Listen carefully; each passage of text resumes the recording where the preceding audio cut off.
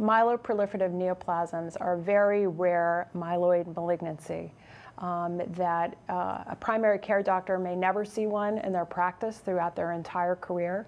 A hematologist, a general hematologist, may only see a few of them during an entire career.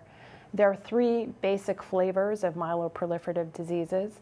One is polycythemia vera, essential thrombocythemia, and lastly, primary myelofibrosis. There also is chronic myeloid leukemia, but that's really a different disease from the rest of the three, that the mutation that characterizes chronic myeloid leukemia, the BCR-ABL mutation, is not present in patients who have the other three diseases. The polycythemia vera is most commonly characterized by a mutation in the JAK2 gene.